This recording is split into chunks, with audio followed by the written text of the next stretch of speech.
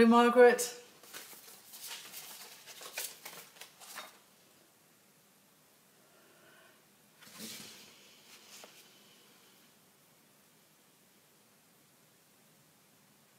Hello, Anne from Canada. I've got a Canadian aunt, and it's my father's twin brother's widow, and she's really with it. She actually, retired relatively recently from being a clinical epidemiologist, and she's a bit of an expert on most things, actually, and quite often tells me how it really is over there. And I know that she'll never hear me do that takeoff, because she said, "Oh, if only I could access your painting tutorials." I said, "Well, you literally just go to my Facebook page and it's like..." I think she believes that by joining Facebook, your soul will be stolen by the devil. So, which maybe it is. So anyway, she won't see that till take off. Anyway, she lives in Niagara-on-the-Lake. That's how she talks in Canada.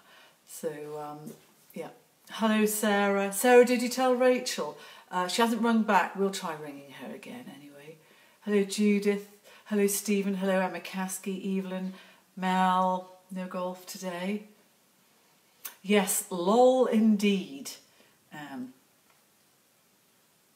14 of you, what fun it is. Oh God, I've got no watch on today. Hello, Jane Reed. Yeah, my watch is doing this thing where it's like my super dry watch, which is the same as the one I gave my mum. For those of you who watched the video, which is only up for a short period of time, because if she ever saw that I'd done that, she would disown me.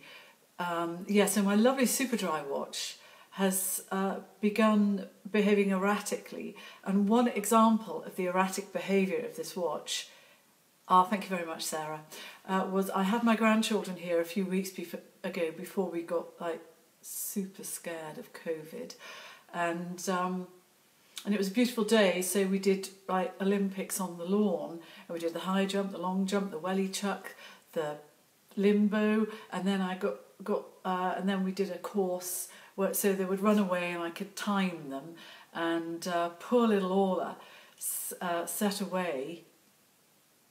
Morning, Barbara Roberts. Yeah, so I would wait until the little hand got to, the second hand got to 12, and then I would go like ready, steady, go. And so her and Rowan were sort of neck and neck, because he may be small and young, but he's a little runner-alonger. So I'd said, right, Orla, you've got to really try this time, like put your heart and soul into it. Right, and so she's deadly serious, 7 years old, and I went, right, you ready? You focused? Yeah. So I went, okay, on your marks, get set, go. As the second hand reached 12, so off she went. She ran her little heart out. Round she went, way round the lawn, down to the path, up the course, came back. She literally ran her heart out. But the second hand reached 12 and then just stopped, which is quite unusual, literally at 12 o'clock. So that was one thing. And then yesterday, I think it was going backwards. Here's Jane, sneaking in like a mouse. She's been to the post office. How did you find things in the post office? It was a queue. Did it? You, what? Nan? Yeah, she stood outside the post office chatting. Oh, I've got to forward you an email that Mel Rennick sent me. It's called the Westwood Woodburn Two-Step. It's bloody funny. Or you can just see it on my email. Hello, John Armstrong. John Armstrong watches. Do you want to say hello? I don't think she does, John, sorry. Is Fifey okay after the hospital visit? Hello, Emma, by the way, and Valerie, and Sue Bell. Yeah, he's just the same, but they sort of sending him for more tests and stuff, and it's sort of brought home the fact that he is quite high risk, and he may have to go move into the caravan. Although I did say to him, you could live in the kitchen and it would be just like upstairs, downstairs, and I'll be Lady, I'm trying to think, in Downton Abbey, or upstairs, downstairs. Basically, I will be the Duchess and he will be, what do they call the butler? He'll be the butler and the cook, because he'll be in the kitchen. Anyway, I haven't decided, he's fine. Right. Oh, I've got another painting still, so I'll just move that aside. Here's today's painting. Now then, if the sound goes a bit Dalek-y, there's nothing I can do about it. We've done everything we can, pay for the broadband, turn the router off in the kitchen, so you can let me know and then I'll just do painting and I'll remain silent. So I'm sorry about that. And Bellamy. I don't think so. Maybe. And the gardener. Annaline. You naughty, naughty thing. Right, for those of you who are unaware, I have a penchant for like pins and badges and brooches, and a suspicious looking parcel came through the post yesterday. Thanks for the update. I will, thank you. Yeah, a suspicious looking parcel came through the post and I was so excited. And when I cut it open, look what I've got. A gorgeous cockerel badge, but even more gorgeous. Annaline from America sent me this beautiful, beautiful card with a beautiful, really lovely, thoughtful, kind message. Thank you so much. I'll treasure it. No, only joking. No, I will treasure them. Thank you. That's really kind. So, Sam Leach, wasn't it Lady Bellamy? Can't remember. Anyway, basically, I'm the toff and he's the butler. So, glasses.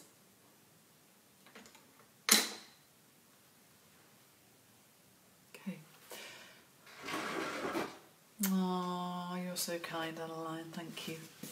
Right. So, so this is where we are with the Light Sussexes. I'll quickly talk you through it now because once I tip the iPad up, the sound might go. So we've started the background. We've got the bodies of the cockles. The Light Sussex. Could still do with a bit more depth in the lower areas. And I've got these lovely black feathers to add. I've got the eyes, the beaks, the background, detail on the legs. So it's really just going through it and being entertained all the time, not necessarily methodically going through it, but maybe doing bits and then other bits. Bellamy. You're right. Well done. So I'll try and do a gentle tip once I've got everything ready. And try not to make a sound or do anything that might... Oh, I think I might do the blacks of the eyes. So I'll find myself a nice Pro Arty pointy brush with Jules' tape on. Not that it really matters. Oh, but it does. Right, Emily Edgar, hello. Right. It's like being on the fairground, isn't it? There we are.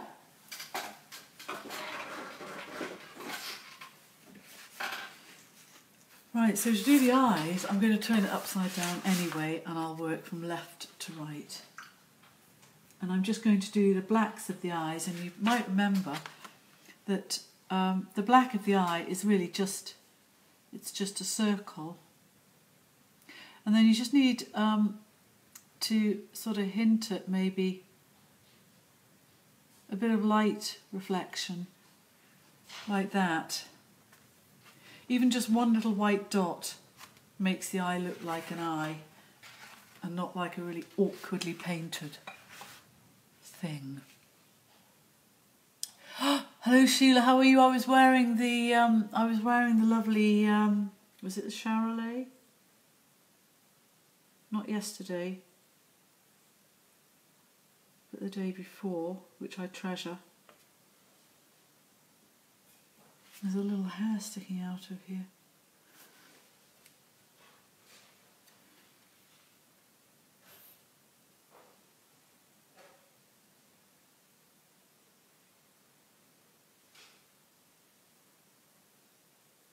God, we had a near thing day before yesterday when I walked the dogs up the hill, round up to the what we call the Beacon Road, right at the top. It's about a sort of, I don't know, 2-3 mile walk, and then back down. And I noticed that they'd put some cows and calves in the field that I was due to come through.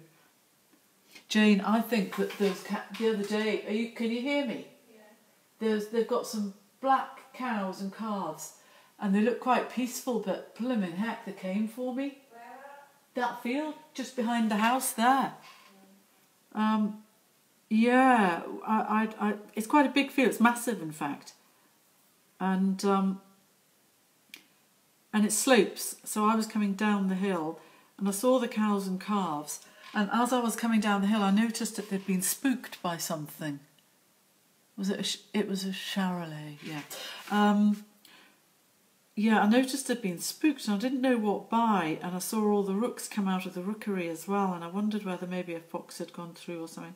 Anyway, I thought with them being at the bottom of the hill and me being at the top of the hill with two very, very, very small dogs, that they might just not, you know, they might notice me but not bother doing anything, because generally speaking around here, they'll come down the hill to scare the wits out of you, but they don't bother galloping up a hill. Not on this occasion, because I noticed one of the cows come, and it was a long way away, start coming towards me, and then they all started coming towards me. So I sort of took a different track to go like up higher, so I'd be next to the fence, which I would go along, and then there'd be a chance of getting through a gate and coming back down a different way. And then and they kept on coming towards me. And so I tried to run, which isn't easy when you've had a broken ankle, but a few years ago. And then I noticed Fifey had come through the gate at the bottom in a high-vis coat. And they started galloping towards him, didn't they? Honestly, Jane, I thought he was going to meet... I shouted. It was a long way away. And do you know why he did it? Because he saw me and he saw the cows coming towards me, so he did it as a diversionary tactic. And there were cows and calves? Yeah, cows with calves, yeah.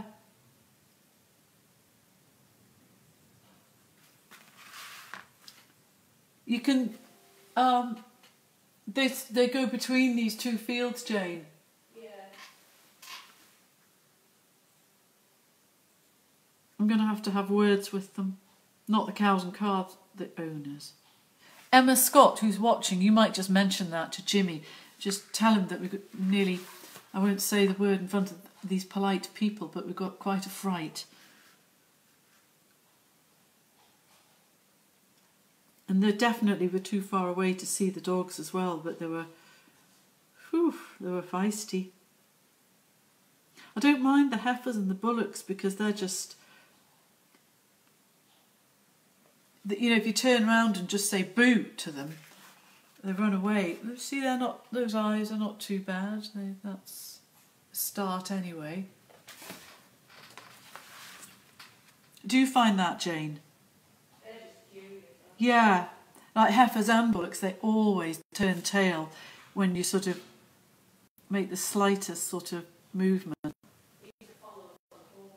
Yeah, they follow us as well. I mean, obviously I've got to be wary because Marv, with his diabetes, he's quite blind now. So I've got to keep a really close eye on him. Close eye.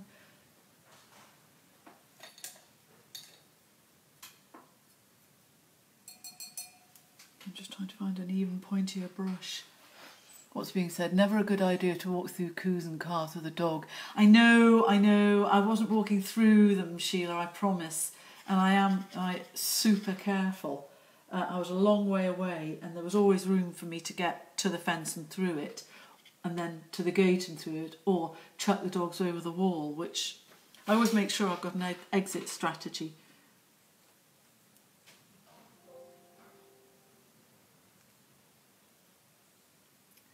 Sheila, did somebody, or Jane, do you know, didn't somebody get killed on the Roman wall? Yeah. Oh dear, was it a visitor? I don't know. But there was somebody killed in Yorkshire as well. I saw that. So that's like cautionary tales for cows and calves. They're just not safe to be around with dogs. Well, at all, because they're very protective over their calves, which is good.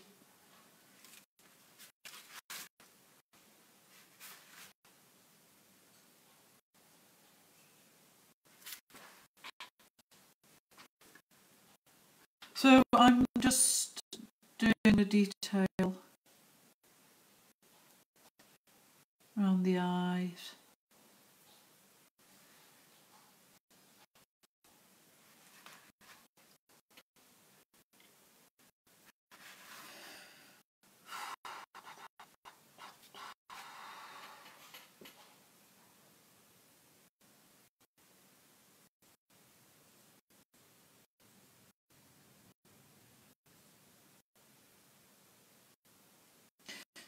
Yeah, so it's rather looking as though Fifey and I might be leading somewhat separate lives quite soon. Certainly, sort of physically. Luckily, we can text each other. If he has to go and live in the caravan in order to avoid dying of COVID. And I was just speaking to my sister, who's next door neighbour, a lung man, was he a consultant at Cramlington, and they're very friendly. And because I was saying to her, it's like I just don't know what the risk is. I don't know how high his risk is. And another consultant friend of mine said, "Oh, it sounds like long COVID, what he's suffering from." And really, nobody knows. But I just feel I'd like somebody to say to me, "Yes, you absolutely must protect him," or "You never see people of this age with these symptoms, dying on the wards." It's like nobody seems to know.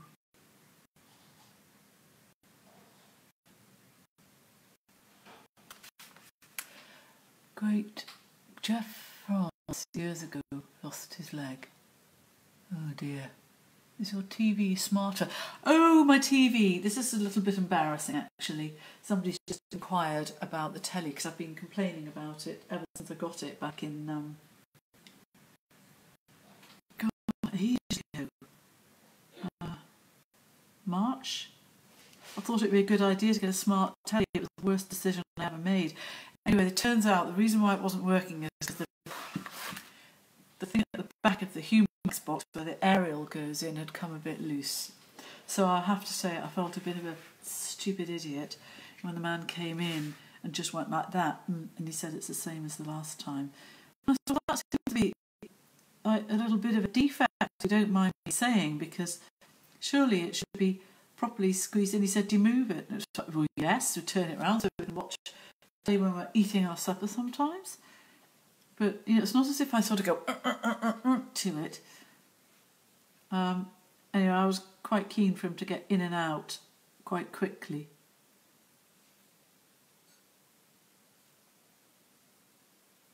Due to the COVID risk. And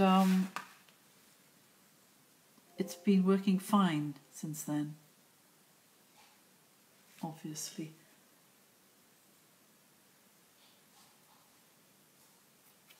I presume you can still hear me. We've had 3 people trampled to death over the past few years, and I always climb over the fence. Yeah.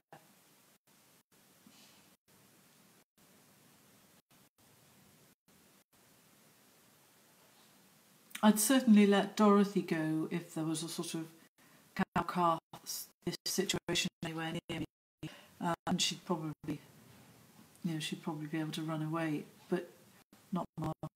I'd just have to sort of. He's only this big. You probably can't see. He's like from here to here. He's like one of the big French sticks, but he weighs a lot more.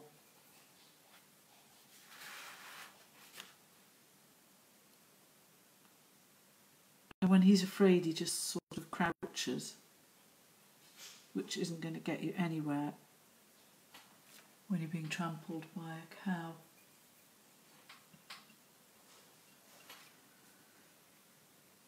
Not as a strategy.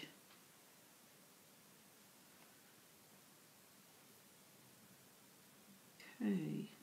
So the eyes are looking a bit more like eyes. I'll turn them around so you can see a bit closer. Not very complicated, but fairly effective. Okay.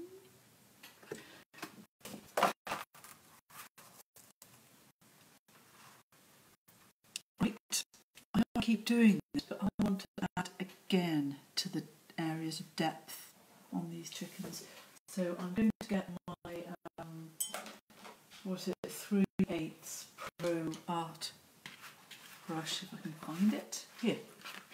Oh no, there was one with a sticker on, wasn't there? This is the one that I stole from the stock day before yesterday, so I'll use this one. And I'll just get a bit of scrap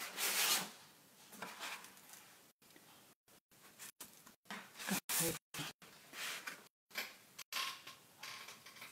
Ooh, we don't want that colour. That could be a good start in there. So I'll add some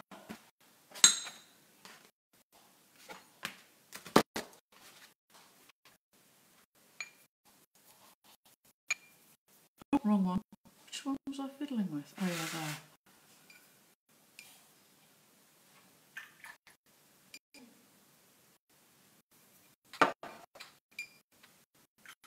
A little bit of Payne's Grey, spelt with a Y. A little bit of, could be alizarin crimson, just to warm it up a bit. Maybe a bit more green actually, so that it reflects the colours around it. It's always a good idea, if in doubt, and you're doing shadows or something white, to just look at what colours are likely to be or are around it and reflect a bit more green, I would say. A little bit more Payne's Grey, because it's going to lighten up, remember. Right, let's see about that.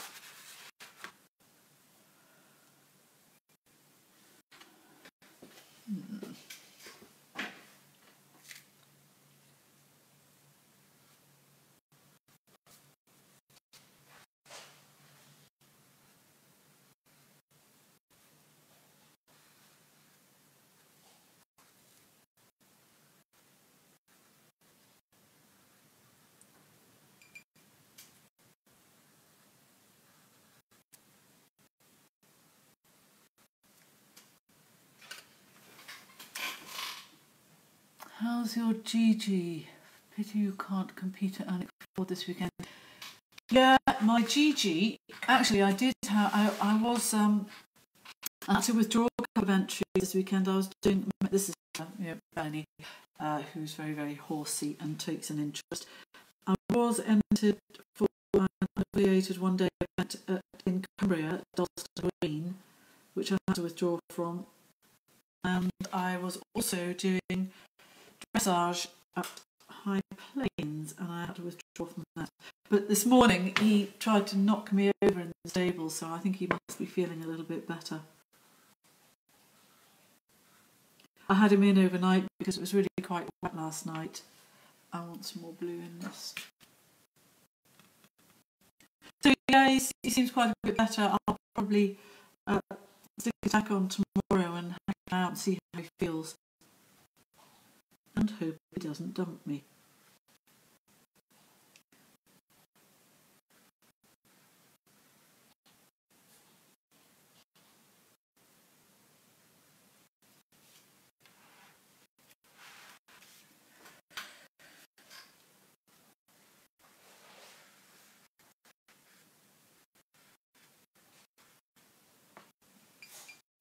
So how are you all finding those of you who live in the northeast, how are you finding the new restrictions? Is it making much difference? Or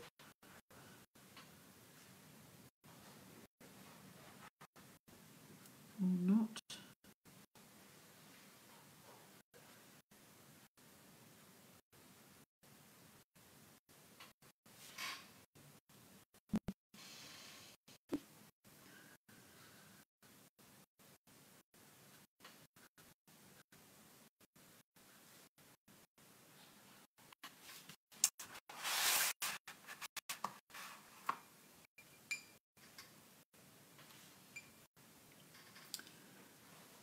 Are you, Mel, writing at Annick Ford at the weekend? Mel does this thing where she assists the dressage judge by writing what they say as the competitors come in front of them, which is amazing. It'll be voluntary as well, I expect. You might get a burger in return for all your hard work. And they hardly get a rest. Sometimes I don't expect them to just, I don't know, sit in the car all day long and pee in their pants. Don't do that, Mel. A friend of mine, well, quite a lot of friends are. I think Lyndon's at Annick Ford this weekend, Jane. Is your mother-in-law?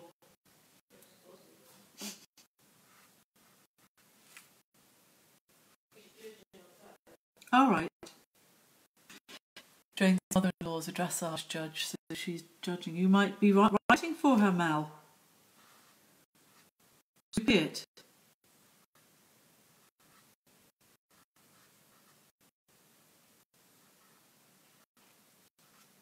I feel really bad. I didn't decide till today that I was going to do a live video, and of course, poor Beth Munnings, winter.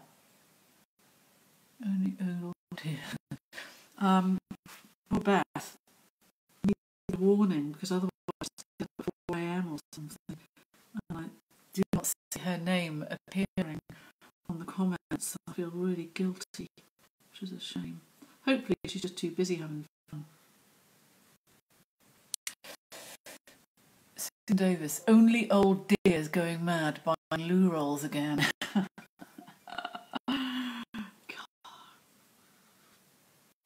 Well, I don't know who's going to do the next load of shopping, because I haven't been in a shop since about February. Well, actually, apart from Co-op once or twice in the village shop. Because Fifey does it all, but he might be going to put his foot down. Which is when I'll learn how to do... What? You what? Yeah. Yeah, well, it might be time for me to learn how to do it online. Thing is, I think everybody else might be having the same idea, don't you? Do you ever do that? Where do you get yours from? Which is best?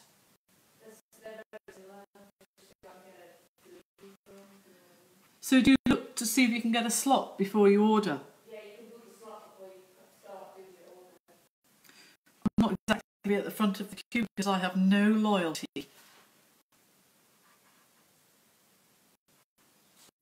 Okay, so there I've added. I'll turn it the other way up. It might seem quite dark, but then there's still a lot of work to do in the background down here, and it will darken up. But you see what I mean about just adding a bit of depth to the shadows at the lower part. Now, I think I might now do the black bits. They are the bits. Just put that there. My Payne's grey here.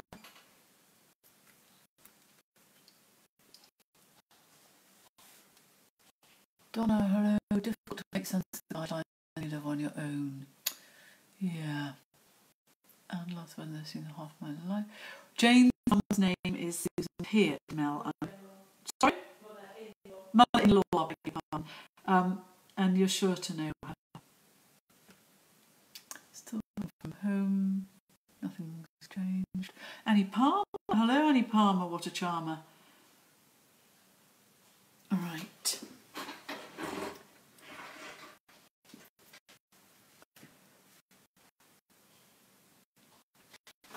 I'm sure you can see before I turned up.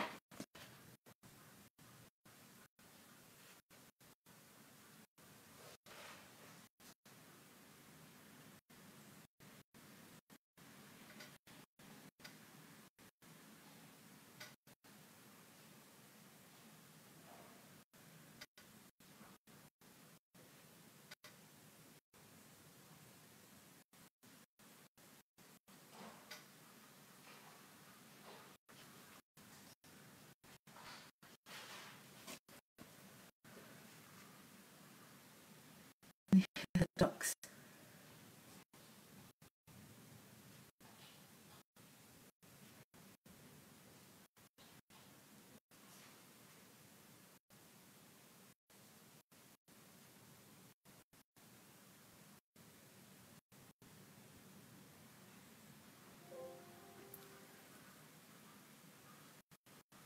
Jane's working on the database, that's why it's going boom so often.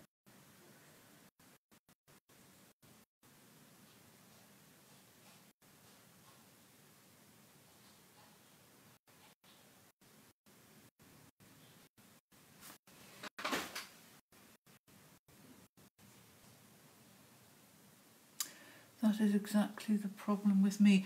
Have I missed that? I've forgotten what I said. What is exactly the problem with me?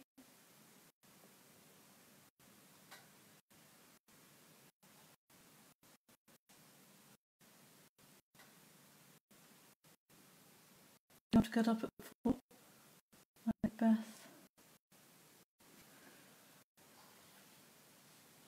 It's lovely doing this.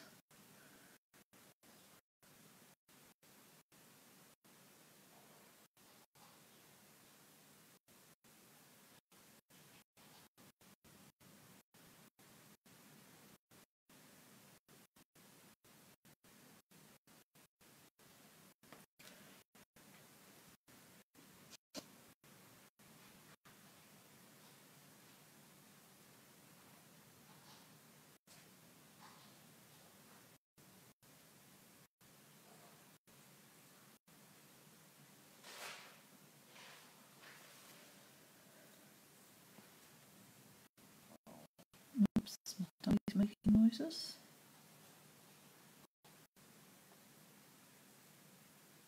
It was good that nobody's come. There is somebody due to come visit the gallery today, but they didn't give a specific time, so... Oh.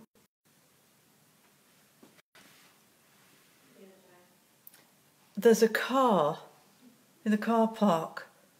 What colour's your car? What? Oh, that's it then. Well, why are you driving a grey car?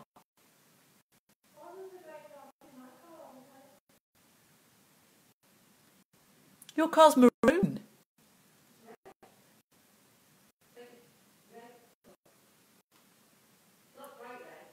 It looks... The one I'm looking at looks silver.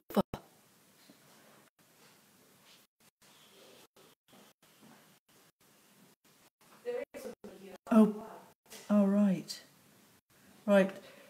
Right, folks. Turns out there's somebody here, so as soon as they approach, I'm going to say goodbye. Approaching, so I'm going to say goodbye. I'll just tip you up. What did you say, Joe? Oh God, I've got to get a mask on and everything. Anyway, it's been absolutely lovely spending time with you again. I know I'm excited for the tail feathers as well. Won't be tomorrow though, because it could be tomorrow. Anyway, I'm going to go now because they're coming to the door.